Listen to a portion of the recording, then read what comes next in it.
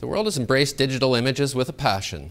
People are using cameras more than any time in history, and the explosion of images online is astounding.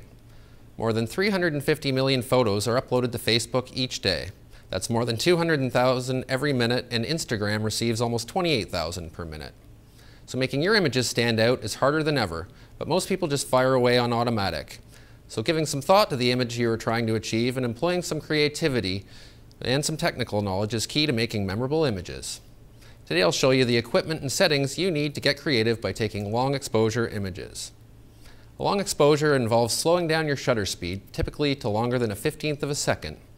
The goal here is to introduce creative blur or movement in the image. You need movement for a long exposure to work. Moving clouds, water, traffic, head and taillights are all classic subjects for long exposures. You'll need a couple pieces of equipment. First and foremost is a tripod. Hand-holding your camera at these slow shutter speeds is just not possible. Neutral density filters are necessary for daytime long exposures, but if you're just starting out, you can try long exposures in the evening so you can slow down your shutter without filters. I'll have a bit more on filters later. So what camera settings work best for long exposures? Well, taste and personal choice play a part, but the blur in your images are affected by three main factors. First of all, the speed of your moving subject. Secondly, the distance between your lens and the moving subject. And most importantly is your shutter speed. Because you're looking for long exposure times, you'll typically be setting your ISO to its lowest setting. That's usually 100 or 200, and you'll be stopping down your aperture to a small setting of at least f11 or higher.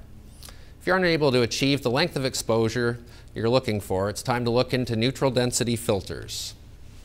I'll briefly show you some of the most common filters that I use in my photography, and I'll also show some low-cost options to get you started.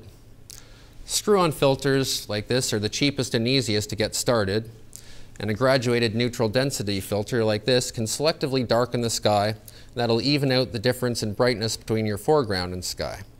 Filter holders that can take several filters like this one are generally a better option than screw-on filters, and with graduated filters you can line it up with the horizon, which is difficult with the screw-on filter.